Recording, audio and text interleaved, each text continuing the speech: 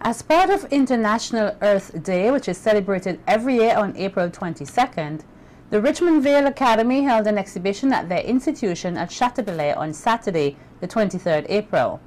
Sharon Garway tells us more about the day's event in this report.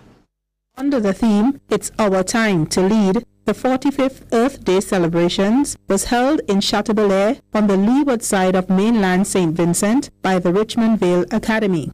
The Academy teamed up with the Organization of Eastern Caribbean States, OECS, the Ministry of Health, Wellness, and the Environment to showcase the best of local organic products in the country.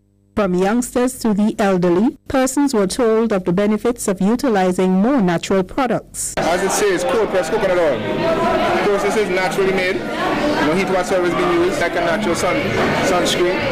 Because, I mean, if you put it on your skin during the day and you walk in the sun, it tends to prevent you from getting sunburn. And as you say, darkening of the skin. Another thing you could use it for bracking.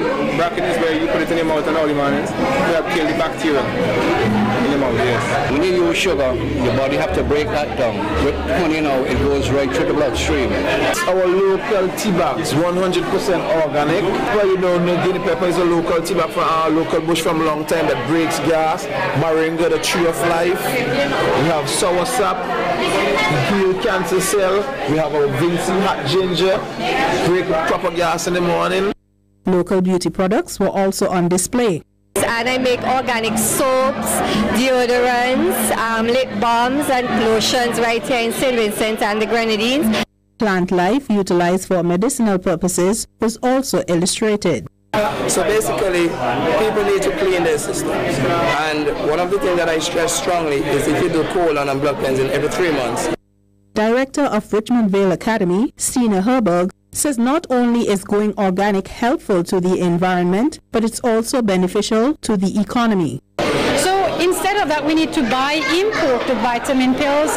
We could grow a tree in a garden, we could use the leaves for tea, we could make some callaloo from it, or even make it into powder, and some could even make a little small business and sell it, make some more dollars.